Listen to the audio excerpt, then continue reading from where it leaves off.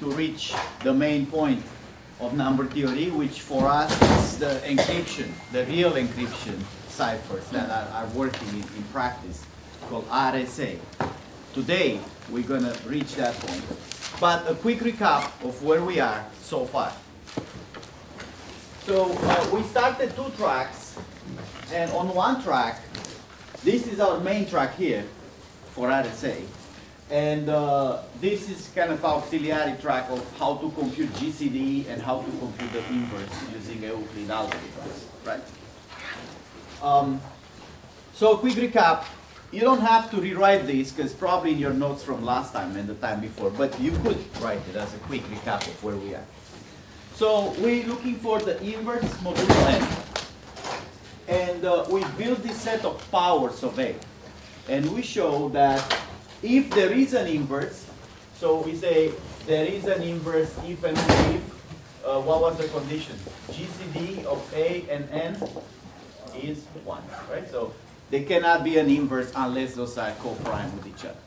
And we had the theorem that proved that both ways. If there is GCD 1, there is an inverse. If there is an inverse, the GCD must be 1. So how do we prove that theorem? We look at this power set. And we say, well, if you build all these powers, at some point the powers must be repeating values, right?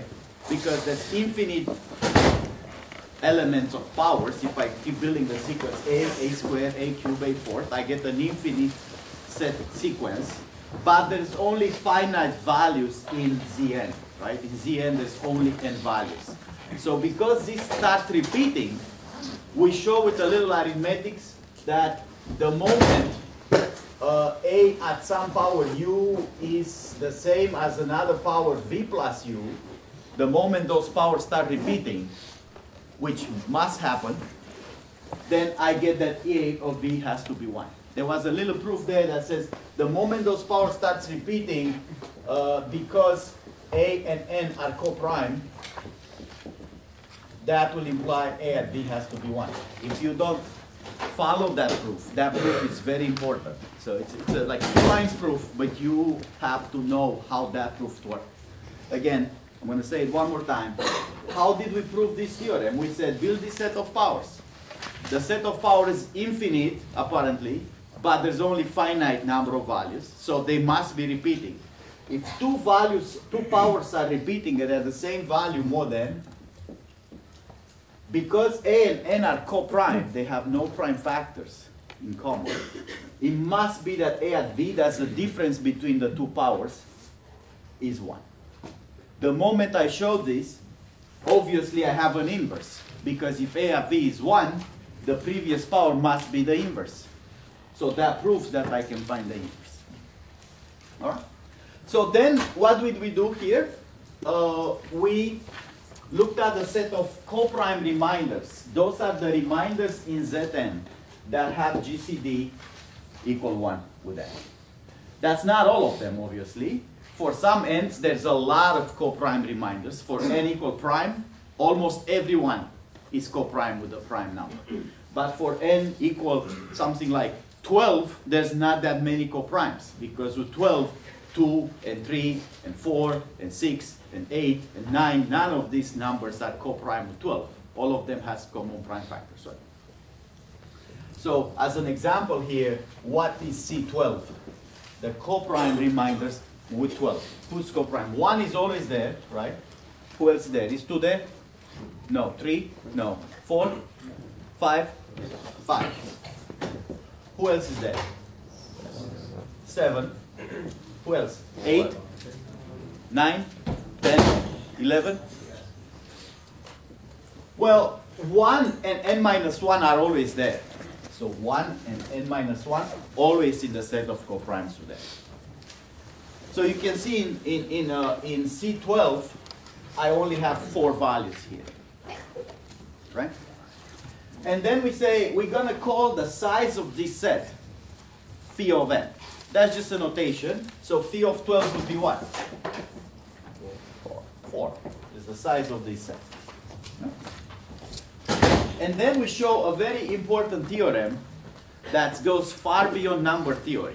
It's fundamental to all group algebra. If you study a little bit more mathematics, you get into group algebra, not in this class, not even in the honor section of this class, that says you can actually factorize the set of coprimes, reminders, C of n, as PA times the sort of quotients.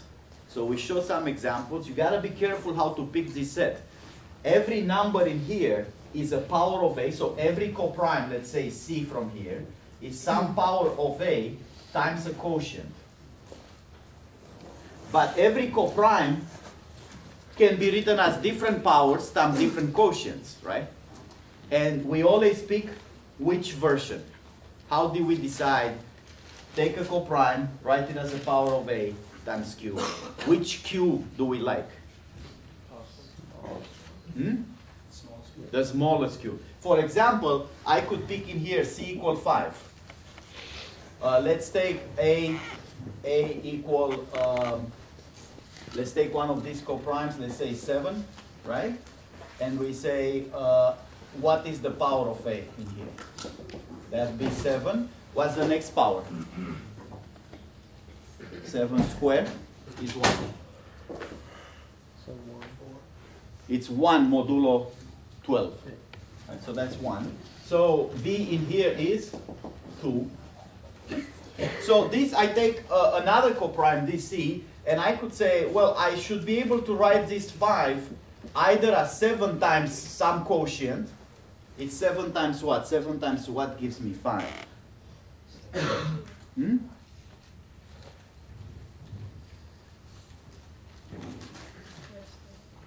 What? 5 sevenths. So in here, I'm in modulo 12, right? Everything is modulo 12. I'm wondering if there is something I can multiply 7 with to get a 5. 7 times 11 Yeah. gives me what? 77. 77 modulo 12. How much is 77 modulo 12? It's 6, the quotient is 5, right? So that's 7 times 11. That's a possible quotient for me, right?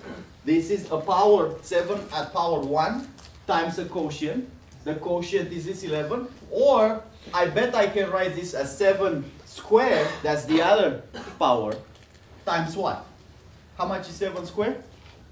1. So 1 times what gives me 5?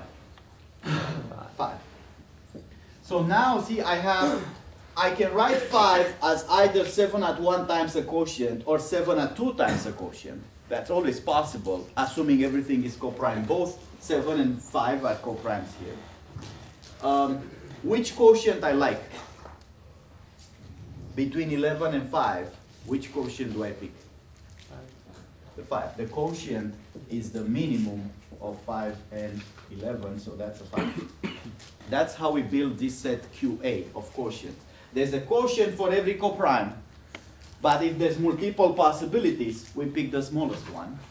And many coprimes will have the same quotient because they use different powers of A. And we had this example last time, and we have more in the notes. So that's how we build this set QA. And then there is a proof of 3 parts that says this set is the same as this set, meaning there's 2 proofs there. Every element in Cn is also here. That's easy to show because every element has been constructed with a Q, so there is some Q that gives me back that element. But also the other way, which is any way you make a product in here, you end up with a coprime. The reason is any product of these 2 values, a power of A and the Q here, since A has no prime common factors with N, and Q has no common prime factors with N, their product will have no common prime factors with N, which means the product must be a coprime, because it has no common prime factors. That shows that the sets are the same. There is a third proof that says even though the sets are the same, how do we calculate the size of the set? So the last piece is, this is the same as that. This bars indicate size. Size of this is size of that. That's obviously from here. If the sets are the same, their sizes are the same. But there's one more thing which says the size of this product set, meaning this product set is make all possible products between PA and QA. Take every element from here, make a product with element from here. The question is, how big is this set?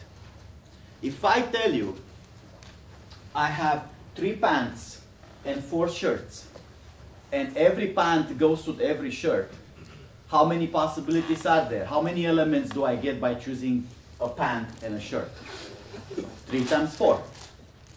But there is something that needs to be carefully proven or designed for this to be true. The reason that's true, if I have 3 pants and 4 shirts, there's 12 possible ways to dress up, right? The reason it's true is because every pant with every shirt creates a unique combination. Blue pants and white shirt is a combination that can only be produced with the blue pants and white shirt. If I choose the red pants and the white shirt, I get dressed up differently. If I choose the red pants with the yellow shirt, I get different.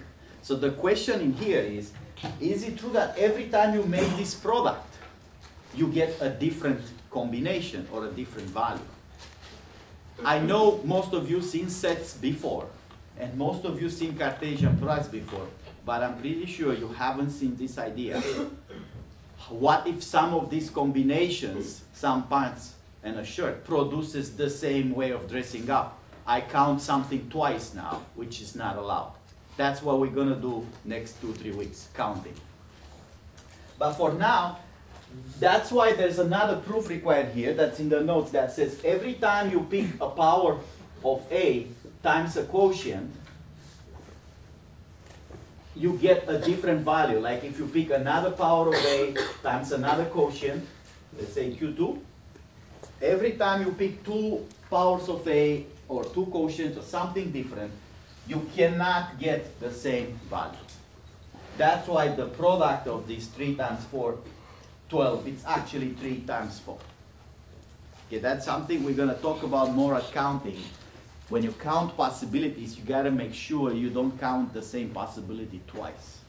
That may be obvious for pants and shirts. Every pant with a shirt is a new combination, but not necessarily obvious here. You could make a product of this times that, and again, a different product, a different element from here with one from here, and get the same value. Like for example here, right? We got 7 times 11 is the same as 7 squared times 5. That's the same value. Why this cannot happen in here? The reason is because we always pick the smallest quotient. If this would have happened, both 11 and 5 will be quotients in here. But we only pick the smallest one. So this will never happen once we make this product. How many people follow me? Hands up. Okay. I know this is a little bit intense, and that's the most intense thing, the whole course, okay? This theorem right here is the hardest thing we do this year. So if you get this one right, bingo, that's it. Everything else, it's easier than that. So there's 3 proofs here. Why those 2 sets are the same, and then why the size of this set is actually can be factorized into 2 products. That's proof number 3 in the notes. Now that we have this, everything is easy. Who is the size of Cn by definition? That's P of n. Right? And now who is the size of PA and QA? Who's the size of PA? How many elements are in PA? V times the size of QA. The size of QA is not interesting for us. It's something. That's saying what? P of n is V times K, some K, which means it's a multiple of V. Because it's a multiple of V, we have another theorem. So this theorem right here, this part, is called Lagrange. And this goes beyond number theory. This theorem right here, it's called Euler, and this is specific to number theory. This theorem in effect says, if that's true, I get what? How can I compute A of P of n? It's very easy now. because A at phi of n is A at V at some power, right? But how much is A at V? 1. 1 at any power is? 1. And also I get the inverse. A at minus 1 is A of phi of n minus 1, right? If A at some power is 1 at the previous power, must be the inverse. So what is the difference between this phi of n and V? So we know the relations. V must be a factor of phi of n. Like I could have in here phi of 12 is 4, but the order of some element, so V was 2 for this element, V of A. This is order of A. So what's the relationship? The relationship is that this V must divide phi of n. Phi of 12 in this case. Right? What's the difference between phi of n and V? They both act at orders, right? A at V equal 1. A at V minus 1 is the inverse. A at phi of n equal 1. A at phi of n minus 1 is the inverse. What's the difference? I mean, V is much smaller than phi of n. V is the first value that for which that happens, like a 2. Phi of n is a multiple of V. The big difference is this V is different for every A. Remember the recitation last week exercises where I pick a number and I got V equal 3 or V equal 4, and then somebody else went to the board, pick another number, say modulo n, and got V equal 12? How many people remember that? When we did fix an n, but we picked different a's, we got different v's, right? But phi of n is the same for every a, right? So if I pick different a's, I could have different orders v's. Let me just, without proof, put an example of that. Right here, let's do another example. So if n equal 15, what is C of n? What are the coprimes with 15? 1, 2, 4, how about 5? 6, 7, 8, 9, 10, 11, 12, 13, 14. Okay, so who's phi of 15? Number of coprimes? 8. That tells me everywhere you pick a coprime, let's say A equal 4, that's going to have an order, right? There is a power that, the smallest power that if I raise at that power, I get 1. But that order has to be a divisor of phi of n. So what orders are possible there? Either 1. What else is a divisor of 8? 2. What else? 8 or 4. The possible orders. This theorem tells me the orders must divide phi of n. So they're one of the divisors of phi of n. So let's pick a equal 4. What's the order? 2. Right? 2 divides phi of 15. Right? Well, we can pick another one. Let's say A equal 2. Now what's the order? What power do I need to raise 2 to get 1? 4. Right? 2 to the 4 equal 1. Again, 4 divides phi of 15. So the difference is the order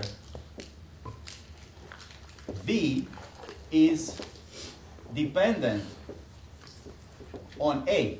Different A's have different orders, but phi of n is not dependent on A. And phi of n acts like an order for all A's coprime. There's got to be only coprime numbers have orders, right? So it's got to be a coprime value. That's the difference between the order and phi of n. Phi of n is like an order, big order for everybody. Yes. Include 1 in the dividers of What? like 1. Is 1 also valid? Right, 1 is order, it's a possible order only for one value. What value has the order 1? Only 1 has the order 1, because raised at 1, I get that value, and to get 1, it's only one value. Right? Okay. So that's the story with phi of n. That's where we were last time. Phi of n acts like an order for everybody. Good. And now we are in a much better position to understand RSA. The reason for all this theory is that without it, we can't make sense of the RSA equation. So let's do that. So I want to do two things on RSA. First, I want to do the RSA principle. As in mathematics, mathematical equation. And then I want to look back way to the beginning of the module at ciphers, how decoding and encoding can work. So I actually want to make it very clear, even in your notes. Let's fix in our minds the RSA equation first, and then we talk about encryption and decryption.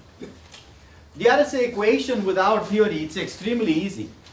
This is stuff that the regular section cannot prove, even if they want to. But for us now, we have this stuff. It's trivial. Here's what the RSA equation says.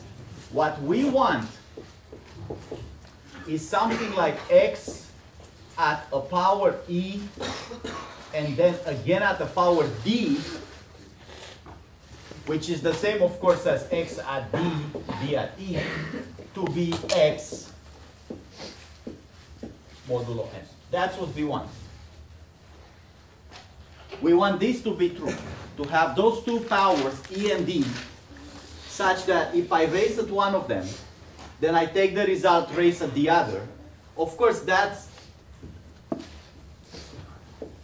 the same as x at power ed, right? That's what it really means. We want this to be x modulo n. That is the mathematical thing that we need for RSA to work. Now, the way we achieve this, okay, how to get it, we're going to make ed be phi of n times something plus 1. This is the necessary condition, RSA necessary condition.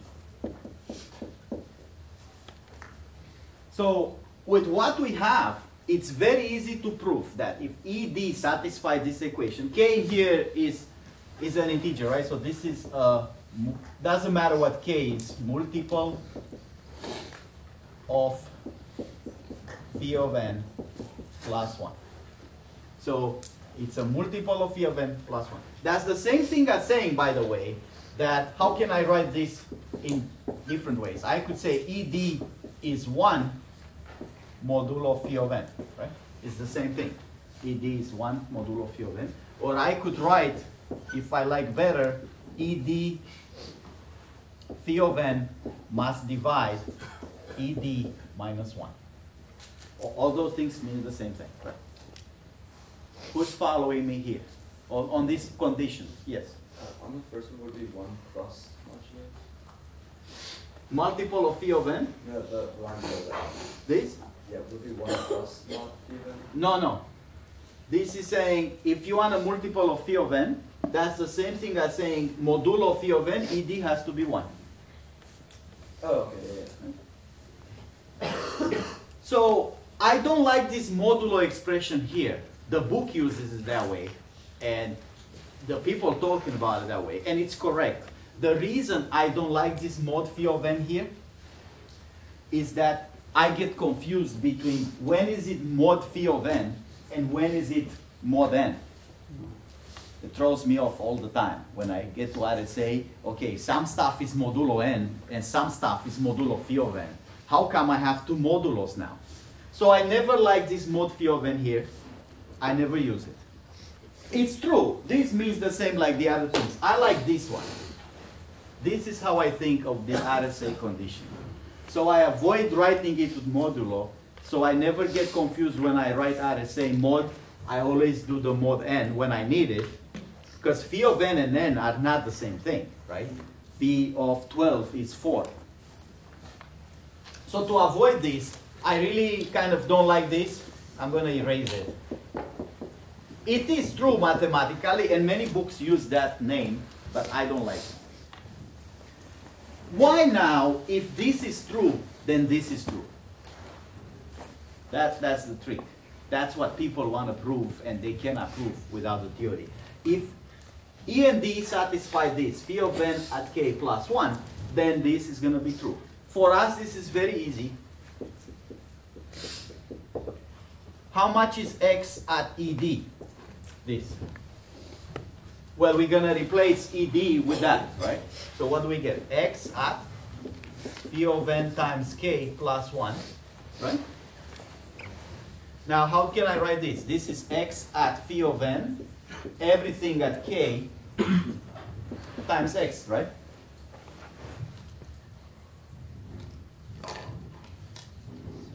Are you guys following me? Phi of n k produces phi of n times k here, right? If I raise at 2 powers. And times x produces plus 1, right? Of course, everything in here, everything is modulo n. Right? Because I don't write this, everything I have is modulo n all the time. Now, how much is x at phi of n? 1. That's the Euler theorem here. X at phi of n is 1. So this is 1 at the power k times x, which is x. Yes? Can you explain that one more time? Yeah. So again, this is no, I know it sounds like magic, but it's easy. The trick, the hard part, is this theorem here. That says A at phi of n is 1. That's the hard part. If you get that, this is just simple calculation, right? Again, x at the power ed, e times d have this property. They are this. Well, how do I write that? Ed is phi of n times k plus 1. Phi of n times k, I can write it, so plus 1 is times x, just like regular arithmetics, right? I can take a plus 1 from the exponent and write x on the side. And now phi of n times k, it's x at phi of n, everything at power k. So x at phi of n is 1. At power k is 1 times x, it's x.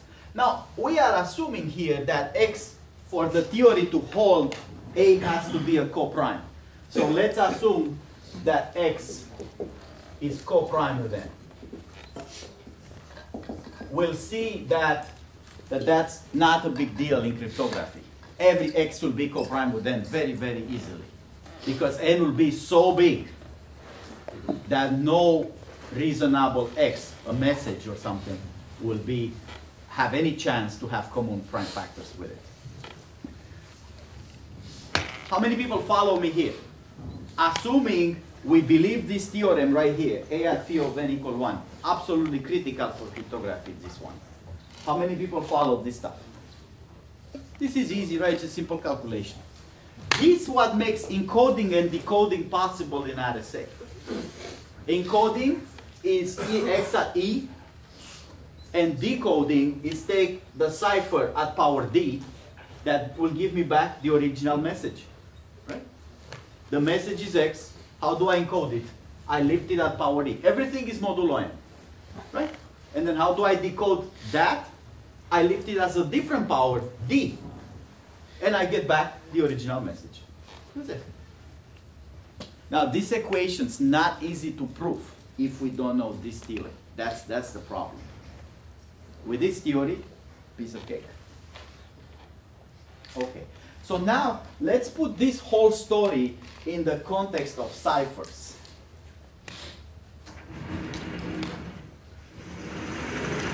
That's what we want.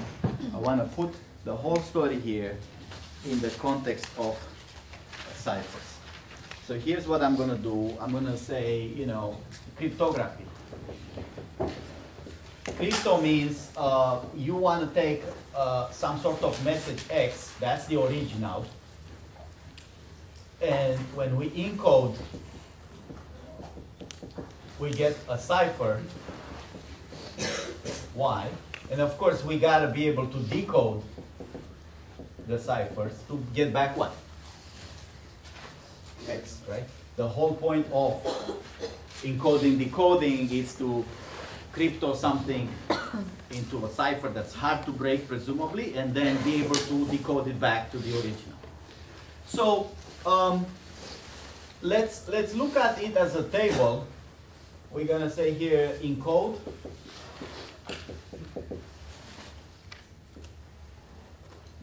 And maybe decode. I hope there's enough space here. And then we're going to say, okay, condition.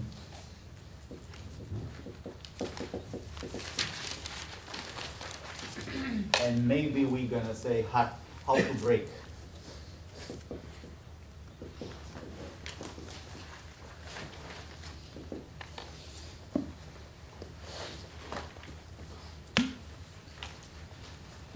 The first one we looked at was the shift cipher, right? Which was saying encoding is the cipher is Y, it's X plus B mod N. Remember the first cipher was saying pick an N like 26 or 100 or 200, whatever you want, and move on that wheel B ticks forward. So if that's my encoding function, what is my decoding function? How do I get X back from Y? Y minus B modulo N. Everybody follows me here. If I add B ticks one way, to get back the original message, I have to get B ticks the other way, right?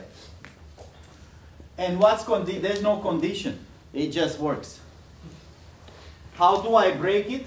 I need to find B. Presumably N is public in all these things, so N is public. Publicly known.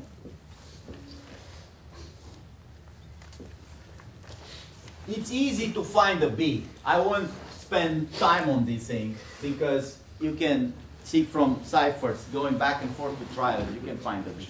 And it's not public, does it make it harder to decipher? Well, N is not public. The question is, can you do the decoding and encoding? I mean, somebody has to know this N. You got to define who is your adversary, who is you don't want to find things, and who is the people who you want to decode things. You know, on all this cryptography, N is public usually. But there's some things private that if you don't know those things, you can't encode and decode. So we'll get there. Oh, by the way, attendance sheet, whose turn is now? This section, maybe? Start from here, all the way to the back, one side, and then the other side. Then we did what? Linear, right?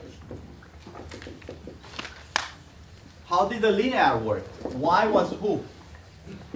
AX plus B mod N. So how do we get X back from that cipher?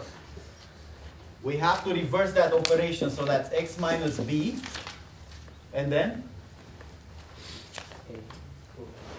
What do we have to do after we take B out from Y? How do I get X?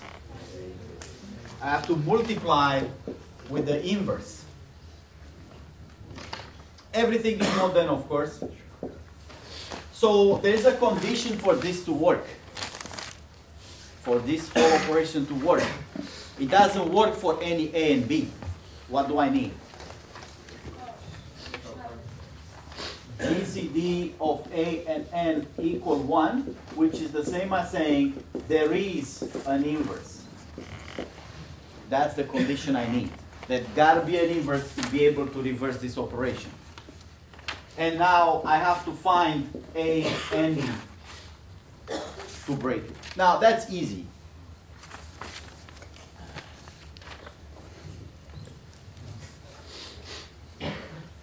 How about in RSA?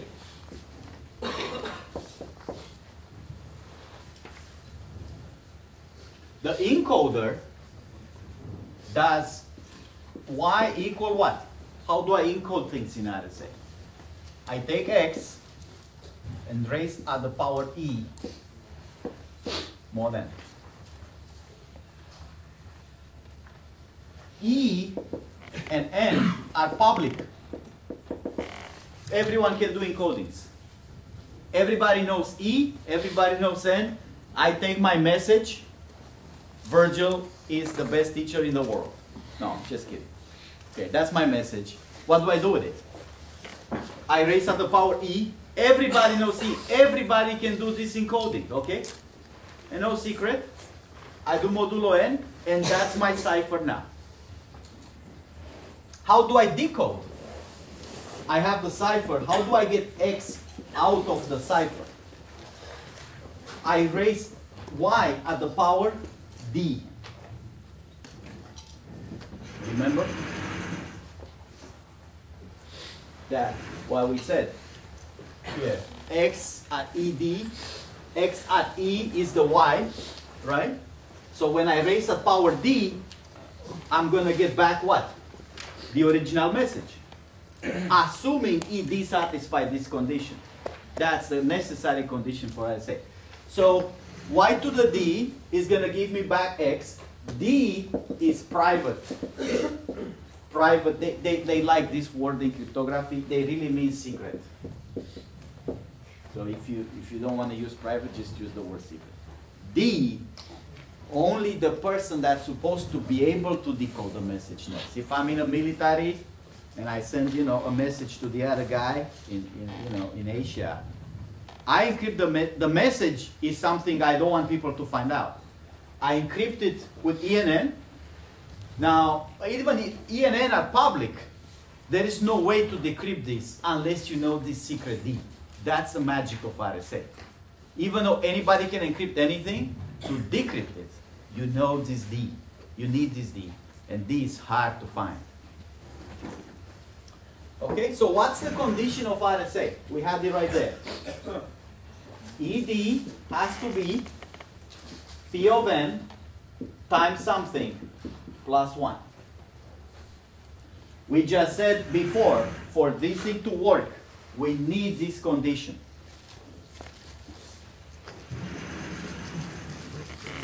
How to break? You would be an instant billionaire and very famous person if you break RSA. Yes? Just to double check, is it x equals y to the d mod n or d naught? Is what? For decoding? Of course, modern. Everything is modern. Okay. So, I specifically do not like writing. I could write this equation again as what? ED is what? Is 1 modulo phi of n. I don't like that way of writing it because then I have some modulo phi of n and modulo n and I get lost which one's which. That's why I keep modulo n like before, but I write this way. Yes?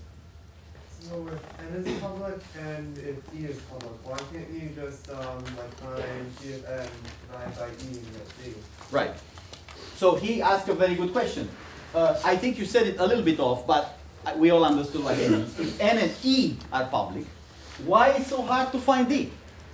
Because d is just the inverse of e modulo phi of n. Right? Exactly. So people have banged their heads to this question for 40 years, since a very smart guy, Ronald Rivest, at MIT, invented RSA. R stands for Rivest. And people usually list their names alphabetically on a paper. Well, this is not alphabetically, because the guy R came up with it. He got the Turing Award for this, which is the equivalent of Nobel Prize for computer science. Because such a simple cryptography schema and so practical that can be implemented with a cellular phone. You don't need a big computer to do this. It's so hard to break. That's a great question. Why is this so hard to find D? We'll get there, okay? That's the next half hour. Great. So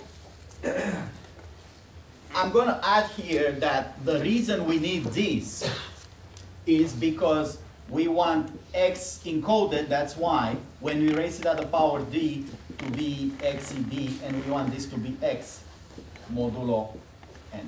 That is the equation we had here before. We said this has to be back x, and for that to happen, we need ed to be a multiple of phi of n plus 1.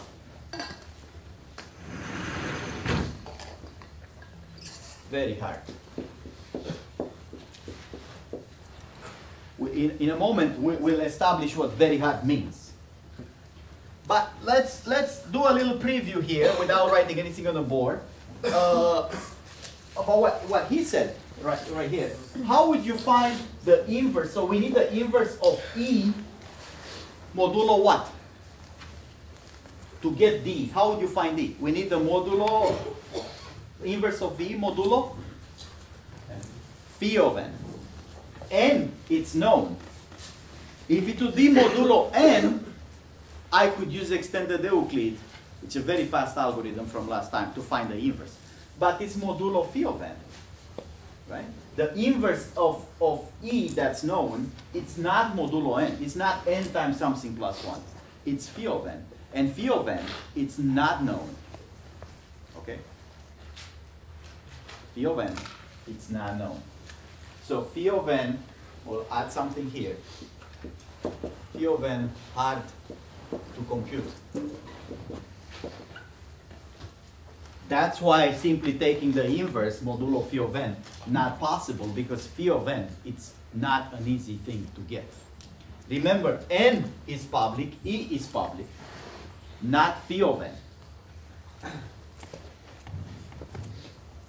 So breaking it is equivalent with finding phi of n, which is equivalent with factorizing n into factors. You know, here. Factorization is a known hard problem. It's easy one way. If somebody gives you the factors, make the product, that's easy. But the other way is damn hard. Somebody gives you a number, says, find me the factors. For big numbers, this is a known computational hardship, even if you had a farm of computers. Still, factorizing a number into prime factors, it's a hard thing. And it turns out that knowing phi of n, which is what's necessary to reverse this to get D, the inverse, it's equivalent with the factors, knowing the factors. So before I move on, I want to do a quick example of RSA. Here's an example. How about n equals 77? Just pick an n. I'm going to use phi of n. I'm going to tell you from the beginning who phi of n is. Phi of n is 60. And you're going to be like, wow, I just counted so fast the co-primes with 77? Right, that's what phi of 77 here. Phi of 77 is the co-primes with 77, right? I just told you it's 60. Do you think I just counted in my head like a way? Of course I have a reason here. There's a much faster way to compute phi of n than counting the co-primes. Whoever looked at homework 2, so there's a problem there who tells you that phi of n can be computed faster than simply counting the co-primes. We'll get to that in a second. The way I did it, I said that's 7 times 11, right? And this is 7 minus 1 times 11 minus 1. So I said, if n is 7 times 11, I know a magic formula for phi of n. I could have counted the co-primes, like list all the co-primes with 77 and see how many there are. There will be 60. Or I could say, take the 7 minus 1, take the 11 minus 1, 6 times 10, 60. We'll get to why phi of n is that in a moment. So I count the co-primes, and now I pick, for example, E 13. That's the public key. E. So what do I need? Who is D? How do I get D? I need E times D to be what? I need to be what? 60 times something plus 1. That's the same as saying D has to be the inverse of E modulo 60, right? It turns out I can compute this like before, we've done inverses. That turns out to be 37. I could use extended Euclid, for example, to get that, right? How many people remember extended Euclid from last time? So I start with A and B, I do Euclid down to GCD, then I compute these coefficients back up iteratively, and it turns out that the final coefficients are the inverses I need. So we'll see in a moment that if we do this, we do get 37. And just to verify, you always verify, okay? Verify. How much is 13 times 37? Whatever the calculation is, Euclid or not, it's good to do a verification. How much is this value? Anybody with a calculator can tell me how much this is? 13 times 37?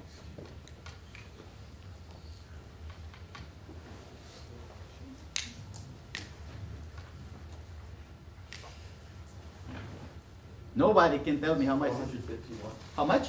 451, maybe. 451, you said? 481. 481. Yeah. Oh, yeah. Yeah. Is it 481? Yes, 41. All right. So how much is this? 60 times what? If I take modulo 60, what do I get? Right? So I got the one I need.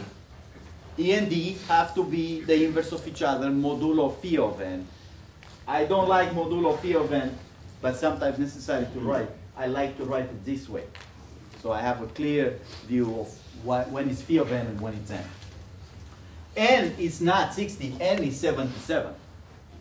Okay? So how encryption decryption is going to work in here? This is the setup. Okay? So the setup is up to somebody to design the RSA. How do we get 37? You have to use one of the inverse methods. Either raised to the power, or Euclid extended, or phi of n, or something. So you got to find a way to find this inverse. Now, how the RSA would work? Once I have the following parameters of RSA. N is 77, which is 7 times 11. Phi of n is 60. The public key E, we said it's 13. And that's public. And the private or secret D is 37. Now, how does the decoding works? A message gets sent to what? When I encode with RSA, who's Y? How the encoding works? I raise at E. So that who's E? 13 modulo N. Who's N? 77. That's the cipher. That's the encryption. And when I decode,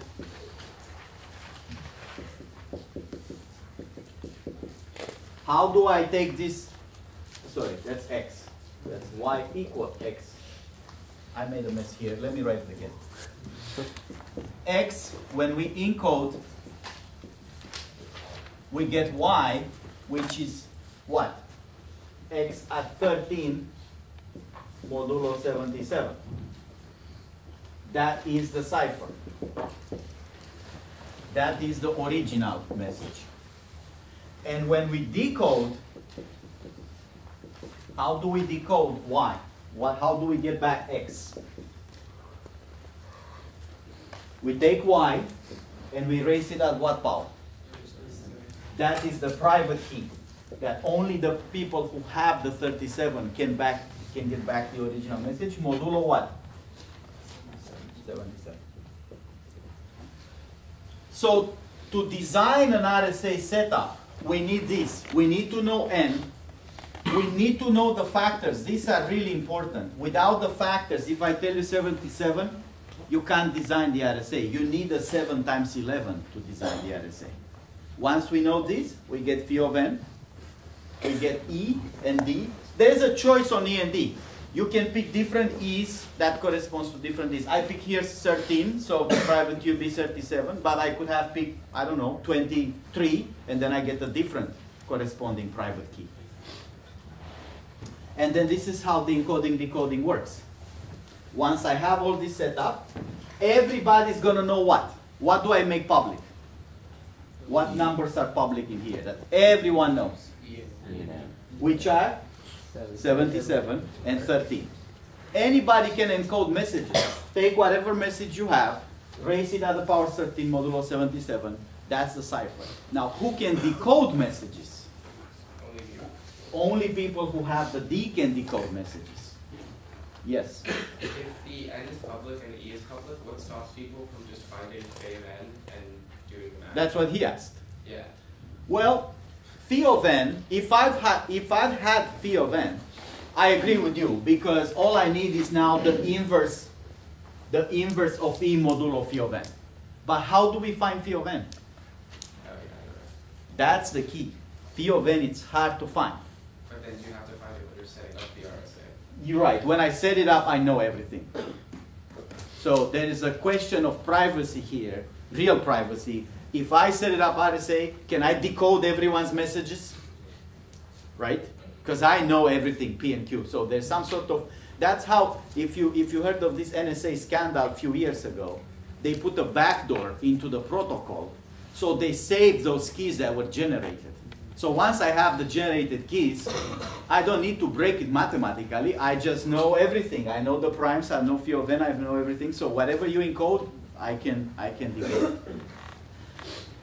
Apart from those concerns, how do I generate keys that only the user knows, not me? It's like the same like with root administrators, right? In any department, in any institution, there is a root administrator, right? That root administrator typically have access to everything. So how do you trust that your emails, for example, through Gmail or Hotmail or Yahoo, the administrators at Gmail have root access so they could see everyone's emails, right? It's the same problem. How do you design an institution so that the people who set it up, the administrators, you have to trust them to some degree, right? That they're not going to look through my emails. But how would you set it up in the first place if you don't know phi of N? Like, how do you find that? Right. But So how do I set this up? How did I come up with 77? That's what he's asking. Well, how do you come up with phi of N? Like, you could just pick 77. Right. Because the phi of N doesn't matter. Good question. How do I come up with phi? What's the first step? That's what he's asking. Okay, if I get all these, I could work, right? Everybody believes me that if I have N, the factors, phi of N, the E and D, everything would work. Everybody agrees with that? Hands up, so I can see that. Very good. Now, where do I start? How do I initiate this process? I would like to add here that this 60 again has been computed as 7 minus 1 times 11 minus 1. That is a piece of magic that I didn't tell you yet, but you can believe me for now. That's how it's computed. It's not counting the coprimes. I can get it from 7 times 11. How do you know to use 7 and 11? Right. So what's the first step? I know you know the answer. I would like to give somebody else a chance, and you get the second chance if they get it wrong. Somebody else. How do I start? How do I initiate this process? Yes? Find the prime factors of N, maybe?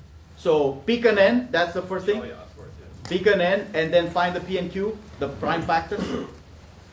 I would say there's a better way to do that. What you're saying is correct. If I pick an N and get the factors 7, 11, I could do the whole thing in the setup. But what would be the right way to start?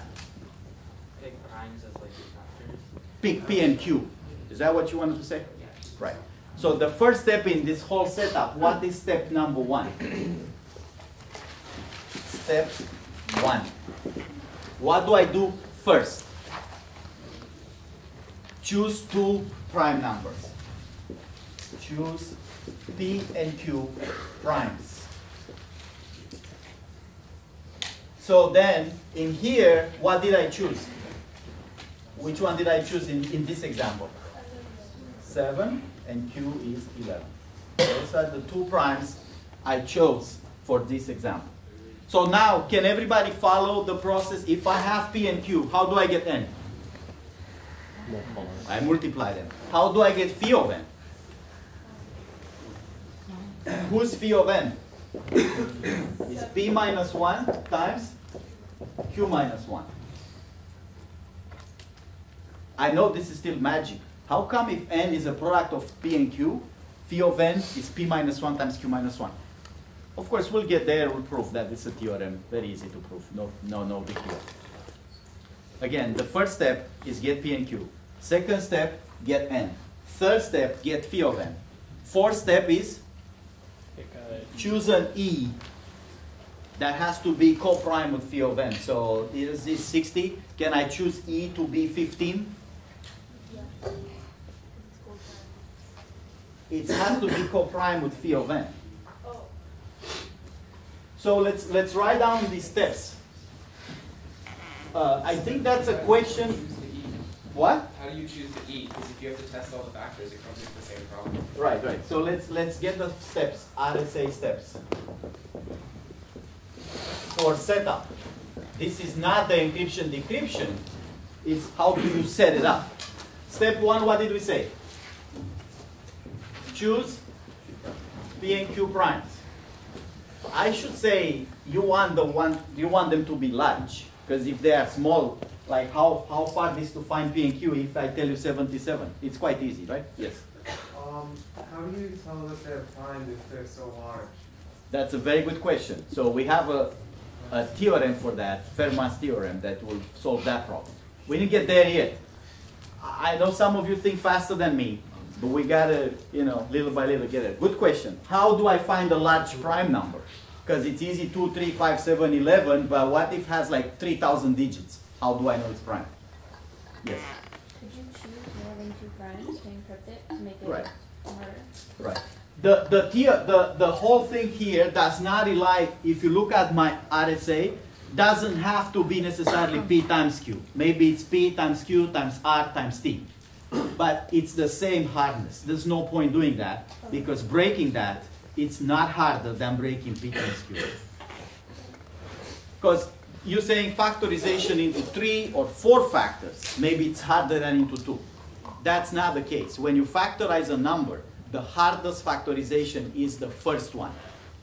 When you have a large number, the hardest part is to break it into a product of 2 things. Now, if you could do that, breaking each product further into products, it's easier because they are smaller, right?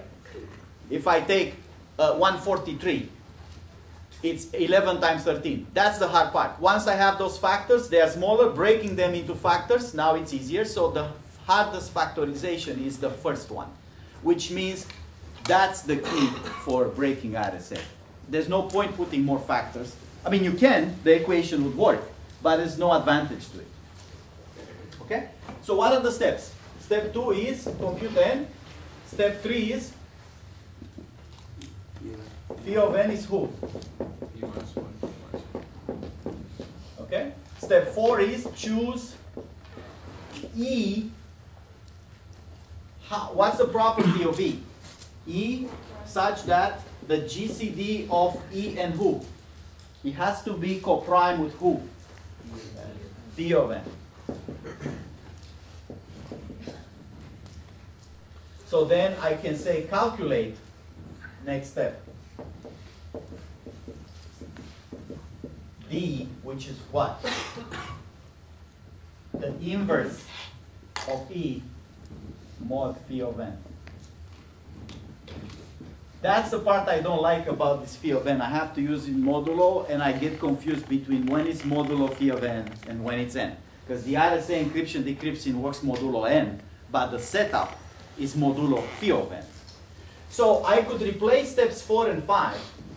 I could say, the whole steps 4 and 5, it's equivalent to saying, as one step, choose somehow E and D such that, what do I need? E times D to be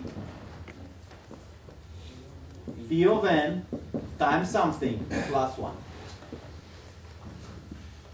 So that's what I need. I need an E and D pair that are inverse to each other modulo phi of n, which means E times D is phi of n times an integer plus 1. I can choose E first and then compute the D, or I could do what? what could I do to still get E and D pair that does this? I can choose D first and then calculate E. Yes? But either way, doesn't that involve you doing factorization, which is the problem in the first place, if that takes too long? How do you The answer is no, but even if it would, I already have the factors. Yeah, I mean for E, it's like if you want to see if E and phi of n are co-prime, you have to factor out E and phi of n. So how do I choose an E? That's the question, right? Yes. Right. Choosing, I can choose several ones and then I have to verify that this is true until I find one. But finding the GCD, it's actually a fast operation through Euclid. Alright. If I use Euclid for GCD's calculations or inverses, it spares me the factorization. That's a very important point with Euclid algorithms. And even with the racing at the power method that I gave you, if you race intelligently with the squaring and squaring and squaring again, you get to the inverse without factorization. Factorization being the Achilles heel of number theory. Every time you need factorization, we're in trouble because that's a hard problem. But we can compute all these with Euclid algorithms. So you just get some checking so you get a good E? Right. Not necessarily, but that's one reasonable way to do it. The phi of n would be so large that a lot of numbers would be relatively prime easily. So you don't need to try many values. E, it's usually a small number like 3 or 5 or 7 because it's public and everyone knows it and everyone needs to encode things easily. D, it's usually a big number, the inverse of E. That's hard to find. Okay? So then I'm ready, right? Then I'm ready for encryption decryption.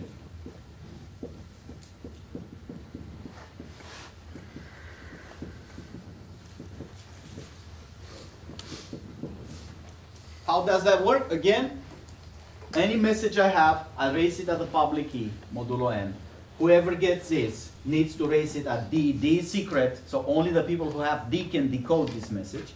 I get back X. And that's guaranteed by the RSA equation, which is this one. If ED have satisfied this mathematical property, when you do X at E, then at D, you're guaranteed to get back X.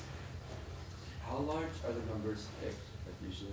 Usually 600 digits in base 10, which is currently 2048 digits in base 2.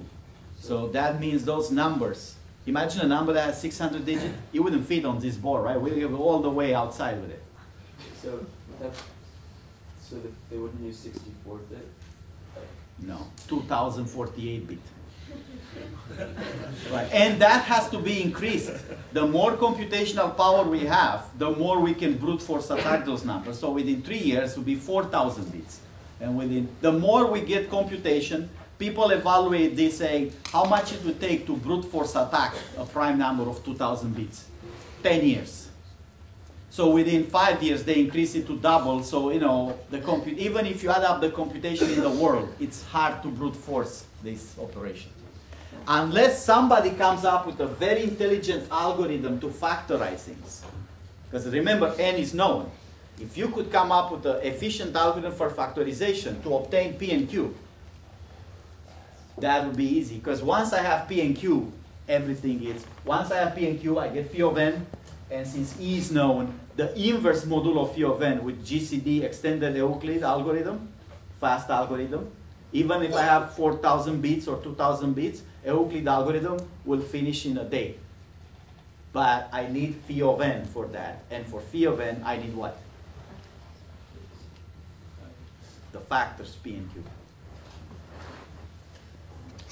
Okay. That's the RSA magic. It relies on the fundamental property that factorizing a number into large primes, I'm not talking about 3 times something, that's easy. Those being large primes, both of them with 2,000 bits,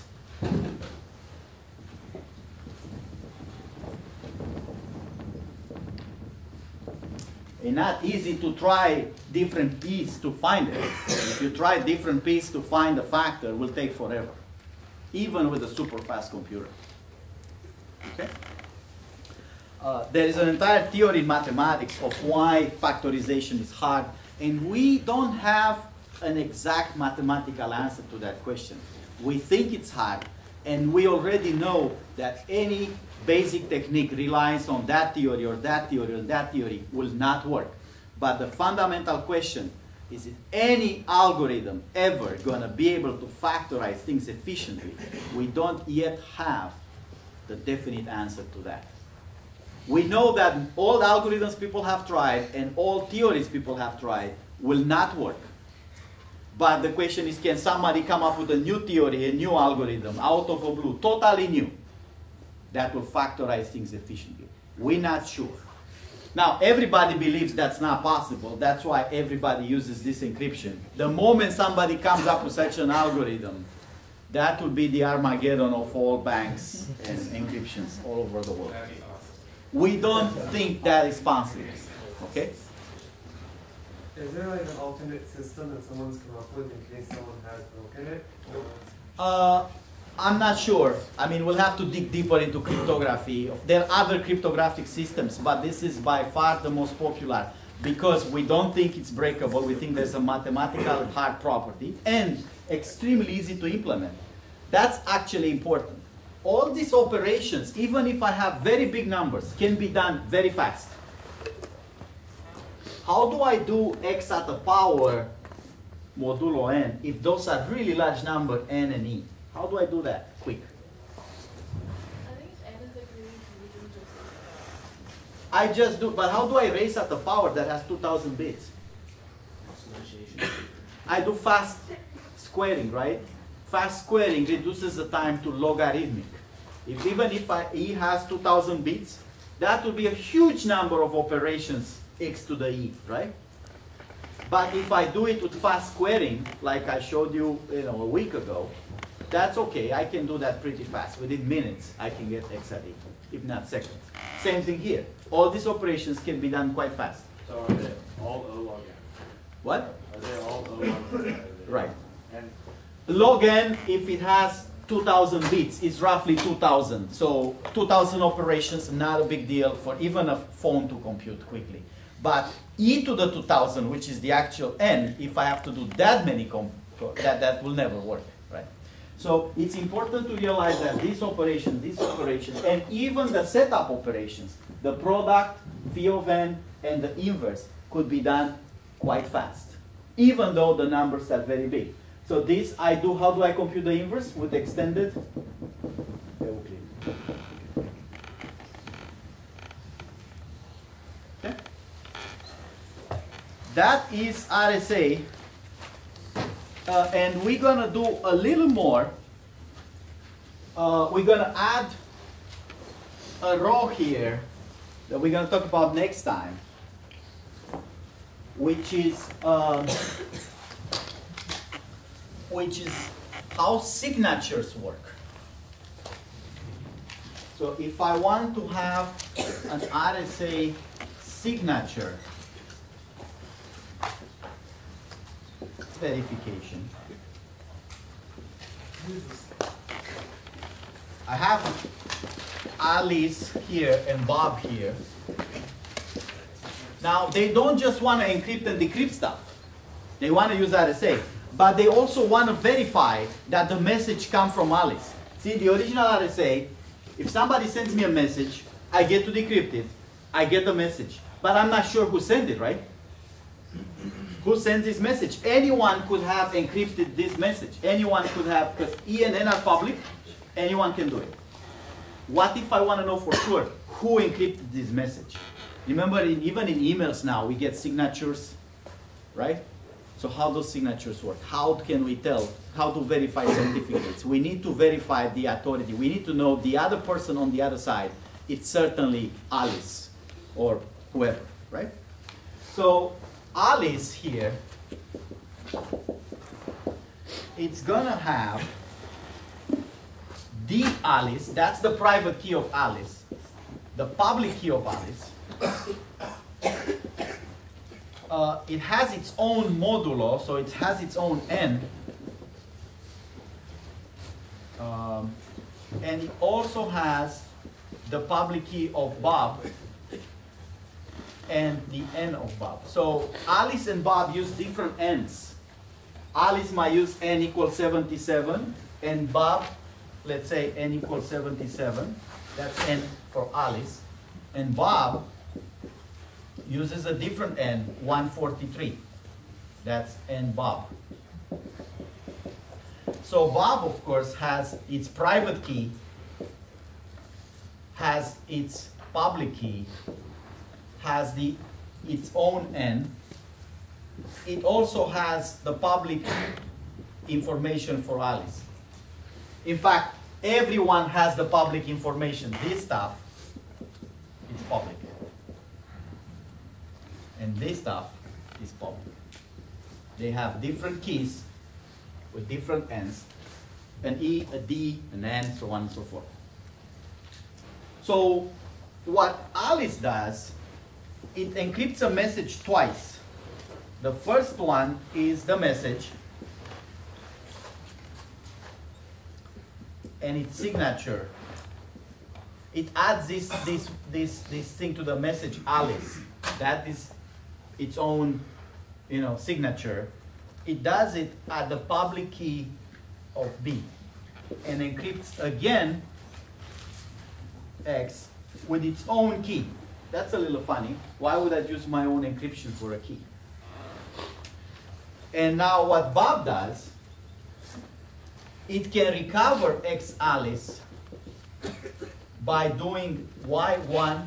What power Bob needs here to decrypt this message? So this is modulo NB, and this is modulo NA.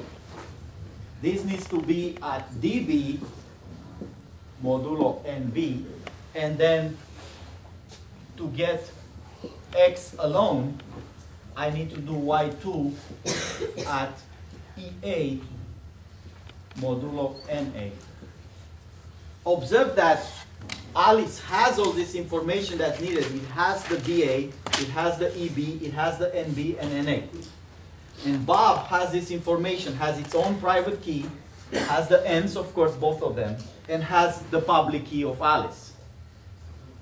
Now, how does now Bob can recognize that Alice sent this message? He looks at X Alice versus X.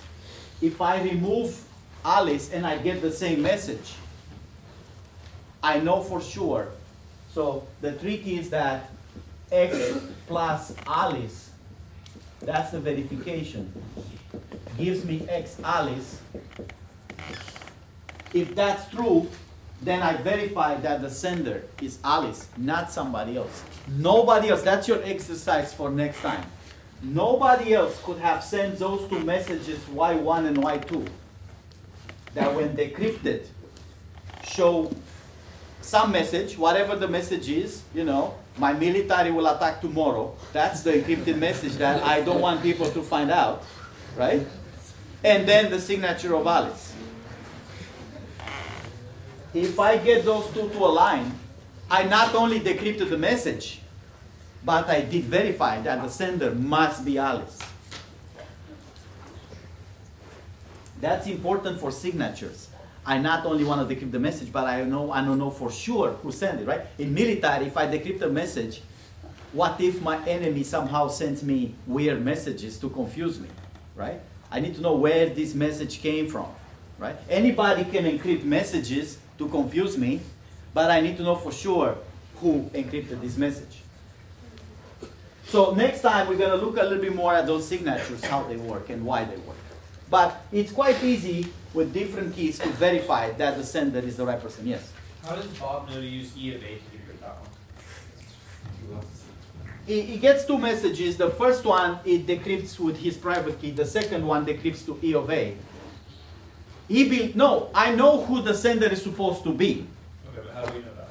Right, so I'm supposed to get my message from, the Pacific Command from, I know who the message is supposed to come from. In an email, I see the email, it's coming from you. But I need to know that it's really coming from you mathematically. So it's not like I don't know who the sender is supposed to be. That's what you're asking. I know who's supposed to be, but I need to verify mathematically to know for sure that nobody is pretending to be you. In a military case, it's easy to send messages to confuse the other side. But you know who the messages are supposed to come from, and you can check the public key to see if that works out. Yes? So, when you send X, it can be like a secret, I mean, yeah, it can be a secret message because you can easily decrypt it with the public key. Like, 'cause- This you mean? Yeah. Right. So it's a little bit more to the signatures. She's right. What? I can't just find a message like that. Who can do this? Whoever knows E of A can do this, right? So we need to establish some sort of protocol. What do we send and what do we receive? It doesn't finish here, right? We have to say, okay, we have to send some message to verify the signature and then to send another message that's encrypted somewhere, right? I want to leave it at that for now because we need to do something for your homework. But then next time, that's why I leave it as an exercise. How is this stuff going to work for me? And next time, we'll build those signatures right here. So there is, let's be honest and leave this side open here, you know, how this stuff actually works. This is mathematically how it works, but how do I put it in practice? What we need to do now is to finish for good the other track. That's right here. This DCD, remember? The Euclid algorithm. So let me do another example. We've done one last time, and I want to do another one.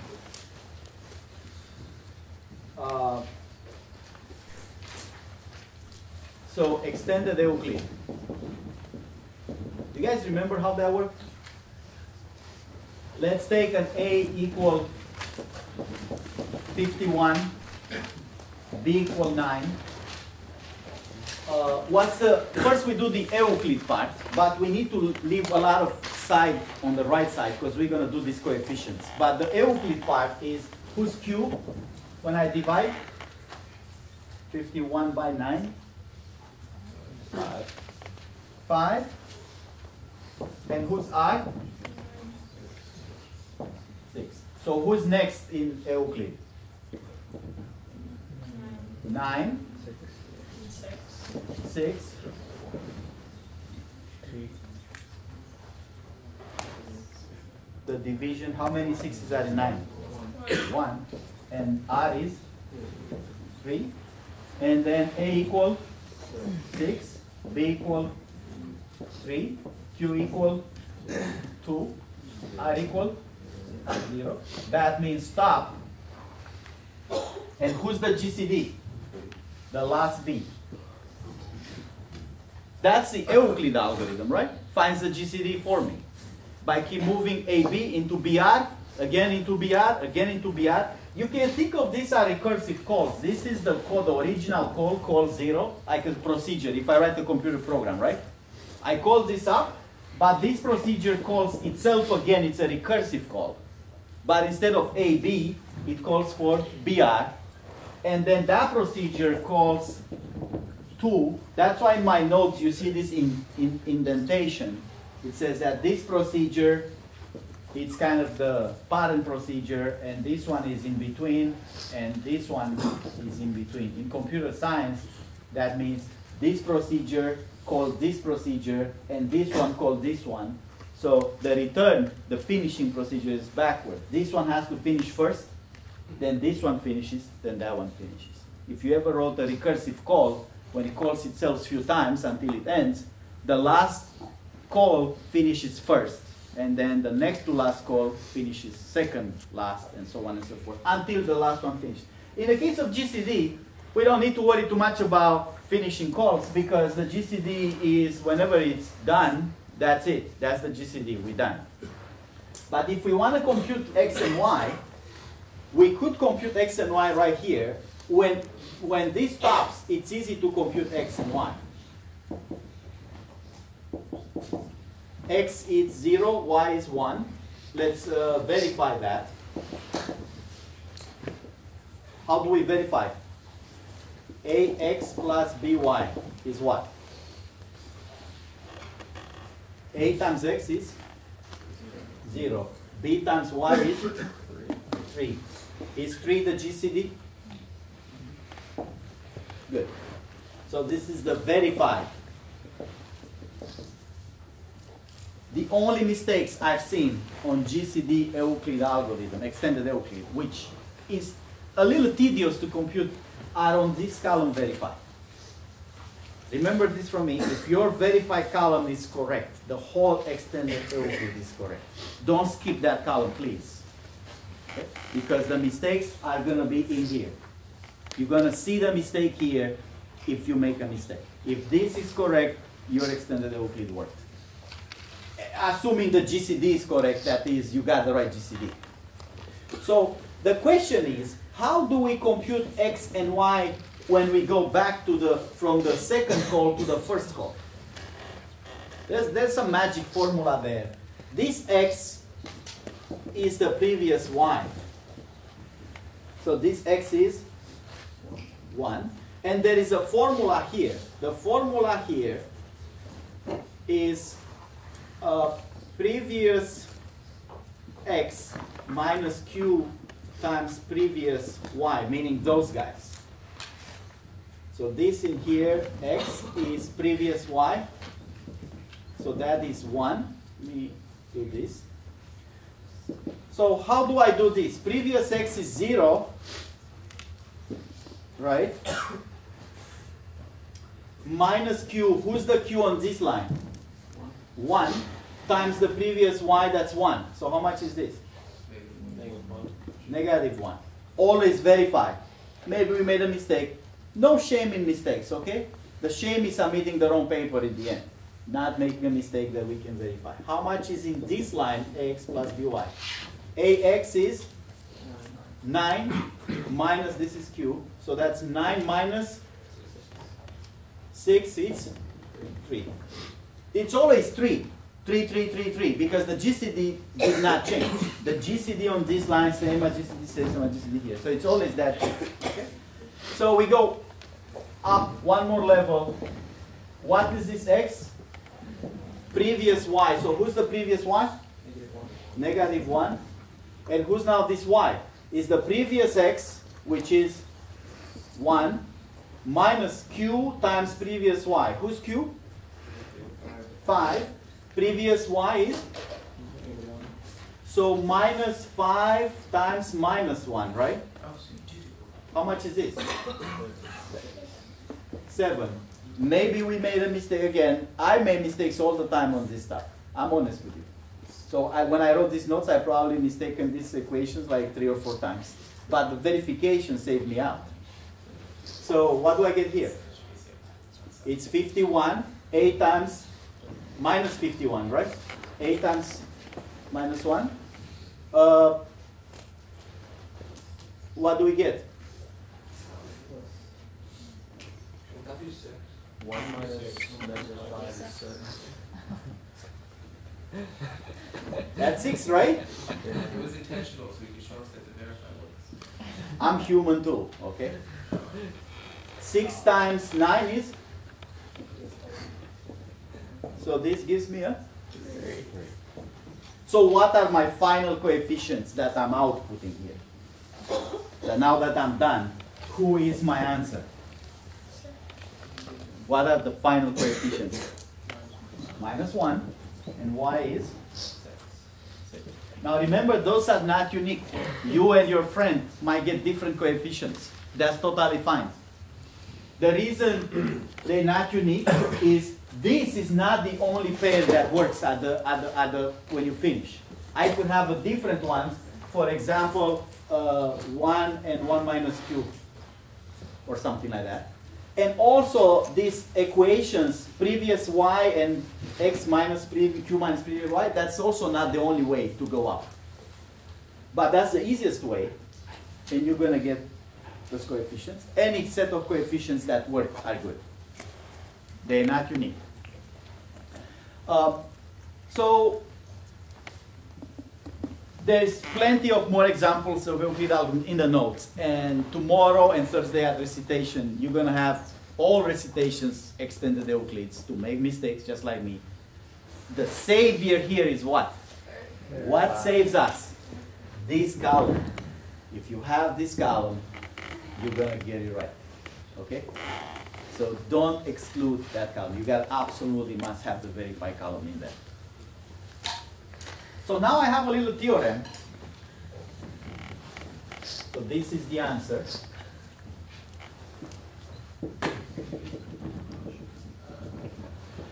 Of GCD. It's called generator, but we don't worry about the name. What this theorem is saying, I have two sets that are the same. One set is ax plus by for any x and y integers. That is all possibilities of ax plus by. Not just x and y given by GCD, but any linear, we call this a linear combination.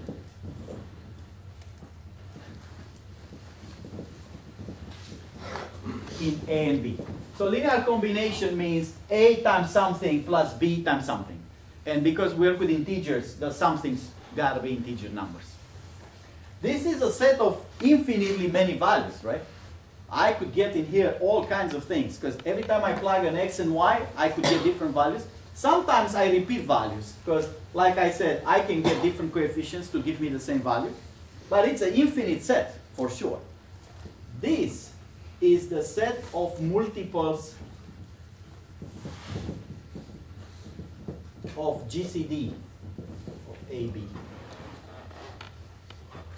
So let's call that GCD, let's call it D. So what are the multiples of GCD?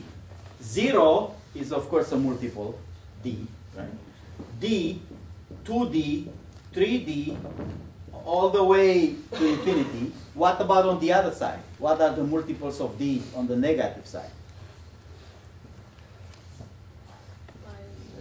Minus D, minus 2D, all the way to all the negative. What this theorem is saying is those two sets are the same set. In other words, how do we prove that two sets are the same? There are two proofs. So first, we have to prove this way. We want to prove any element in here is also in here. So the first proof is for any xy integers, ax plus by is a multiple of GCD. Right? That's saying any way you pick an x and y, you get the multiple of GCD. Obvious proof, right? Why is that? I mean, that's a very simple thing. GCD, let's say D, because we call it D. D divides A, right? Because it's GCD, it's the common factor between A and B. So D divides A, D divides B, implies D gonna divide AX plus BY. Is that true? So we can say D divides A implies D divides A times X. And D divides B implies D divides B times Y, right? Because if it's a division of A, when I multiply it with something, it's still a multiple of B. So from this implies D divides AX plus BY. Are you guys following me? Any number, GCD, prime, whatever, that divides A and B is going to divide the linear combination between them. Because it divides this chunk, so it also divides the sum or the difference between them. So it's going to divide the GCD. Therefore, it's going to be a multiple of D. Any combination I pick in this set is going to end up being a multiple of D. But there is a second part of this proof, which is the other way. The other way. How do I do it the other way? Any multiple of D, say D times K, can be written as a combination here, right? So for any multiple of D, that is whatever K you pick here, then how do we say this? There is an X and Y such that AX plus BY is DK. Any way you pick a multiple of D, there are some coefficients that gives you that multiple. Also obvious. Once we know this. The reason is we just found those magic coefficients that gives me exactly D. So I have a specific x and y that gives me D. How do I make another x and y that gives me D times k now? In other words, if I have x and y, so x and y, I call it, say, x0 and y0, are the GCD coefficients. So what they satisfy? A x0 plus b y0, those are very special. They give me D. Well, how do I find out x and y who get dk? Like for k equal 3. If I give you these coefficients, can you give me some coefficients that will give me 3 times D? Multiply them by 3, right? So if that's true, I take x equal k times x0 and y equal k times y0. So now ax plus by is going to be k times D. If I have the coefficients to get D, I can get any multiples of D by multiplying those coefficients with 2 or 3 or minus 2 or minus 5 or minus 100, and I get any multiple of D. So again, a quick recap. Any combination we pick gotta be a multiple of the GCD. And any multiple of the GCD, it can be written as a combination, which means those two sets are the same set. That's finishing completely that track over there. This is a tool track for us because we don't develop a theory. What we do, we use it to find quick inverses. This is an extremely efficient algorithm, more efficient than the one with the powers I showed in the beginning. So if you really need an inverse, modulo 60 or modulo 75 or modulo 140, the faster way to get the inverse is this. Especially on paper. With a calculator, we can implement the P of A, the powers of A, very fast. And we can work it kind of the same computational time. But on paper, GCD, unbeatable at getting you the inverse. You get those coefficients, make sure you get this column. And the moment you got that, X is the inverse of A modulo B, Y is the inverse of A, inverse of B modulo A. Now this is a tool track for us because we use it just to get stuff out. There's an entire theory that shows that building on this GCD, we can show axiomatic theorems like unique factorizations and other things. So in number theory, this plays a much bigger role than what it plays for us. For us, it's just a screwdriver. We need to screw, the screws with it, which is find the inverse. That is our main problem that we solve with the GCD extended operator. For us, this other track is the main track, the one with the phi of n. Phi of n is absolutely necessary to get the RSA to work. So now, in the last few minutes, I would like to show you some stuff online on my computer. Assuming I can get things to work the way I want. Assume that's going to happen.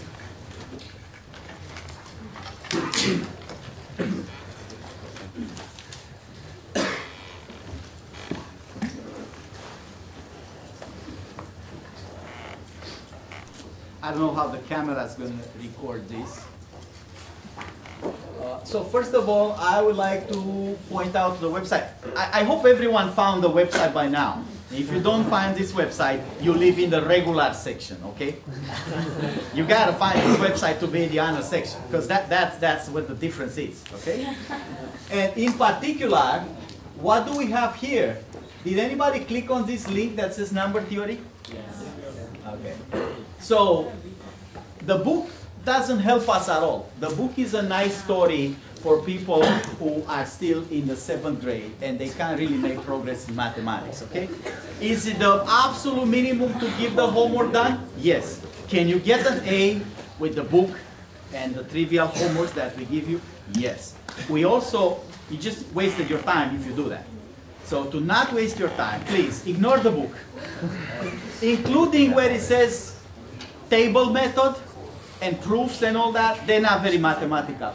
This is as mathematical as we can go. So these are the notes you should read. So what do we have here? A bunch of theorems, blah, blah, blah, blah. And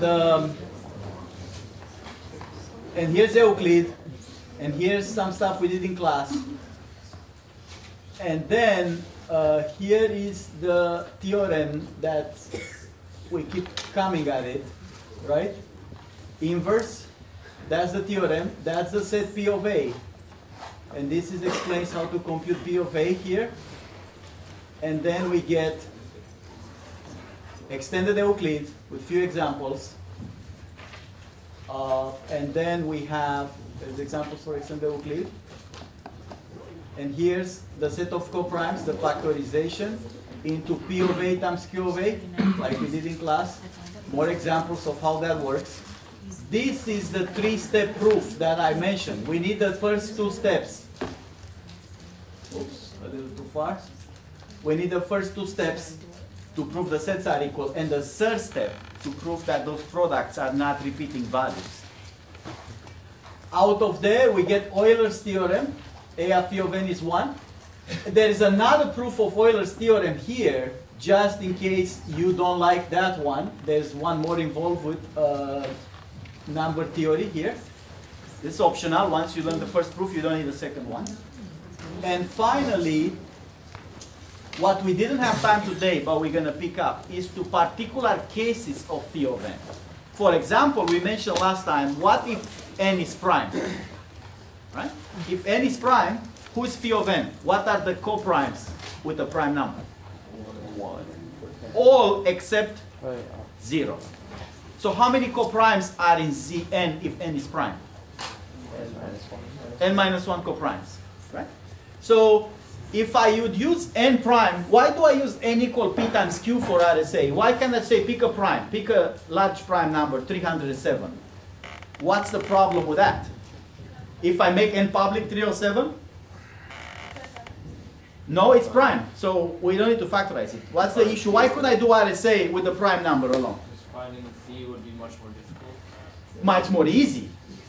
For a prime number, if n is 307 prime, what is phi of n?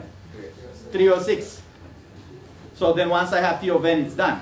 But with the product, p times q, not so easy to find phi of n. So the reason we don't use a prime for n is that finding phi of n would be very easy. So we use p times q. Now in p times q, we're going to show next time the phi of n is this. And we can do other examples of, say, p times q times r, or p squared times q. What is phi of n for all these things? I noticed the question. Let me finish in here. This is answering the question, how do I find a large prime? Essentially, I pick a large number and I verify it's prime or not. That's how I find prime numbers. And sometimes I'm wrong. This verification is not always correct. Most of the time it's correct, but sometimes I pass prime numbers, but they are not really prime. I want to show you one more thing that you are expected to do for this recitation last week. I think I sent an email. There is a page here that says proofs. Whoever didn't do this page last week is expected to do it at home and bring it to the recitation so the TAs can look at it, because we need to do some practice on proof. There's no additional grading or participation or nothing, but I need you guys to try those 3 proofs. So tomorrow and Thursday, bring me that page so we can see where we are with proofs. There was a question? I was going to say, why don't you try to encrypt P or Q? They're not relatively prime. We can look at that. They are so large that any message would be smaller than them anyway. One more thing. I have an amazing piece of code here written by Professor Aslam, who does Euclidean for 2 numbers. I could do 80 and 56, boom, gives me the whole thing. Imagine how this would be to solve the homework questions. It gives me A, B, Q, R, X, and Y. Easy peasy. Can we make our program do that? Actually, I'm asking you to. There is an extra credit question to implement extended Euclid. So he did it in two ways. There is this table program, and there is another one who gives more mathematical aspects of verification, implemented still in Euclid.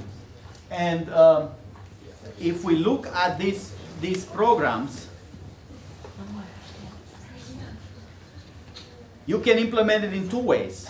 So in one way, here, this is implemented non-recursively. It's still GCD, but it's not calling itself. It finds a way to avoid recursive calls. We're going to talk about that Friday. And this other one here is a one that does recursive calls. So you can easily say, here's a procedure, extended Euclid, and you can tell at some point it calls itself right here. That's definitely a recursive call. So recursive, it's easy to see because I'm just calling the procedure for BNR, but I have a question for you. How would you implement this algorithm non-recursively without calling itself? That's this other version that needs a for loop or something like that. This is in Perl as a language, but you can implement it in MATLAB or Python or Java, whatever you find convenient. In this class, whatever language you choose. The attendance sheet, please.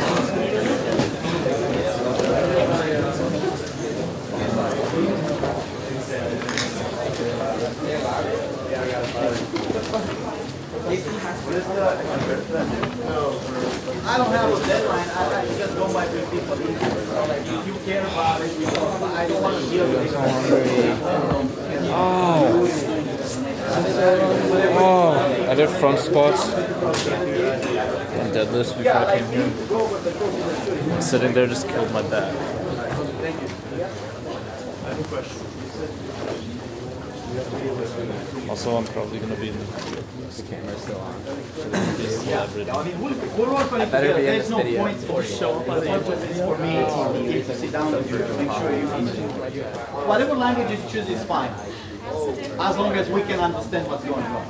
Maybe you pick a language that we have no clue what it does. So I wouldn't pick a functional language, but you could. I would pick a more like MATLAB or Python. Yes,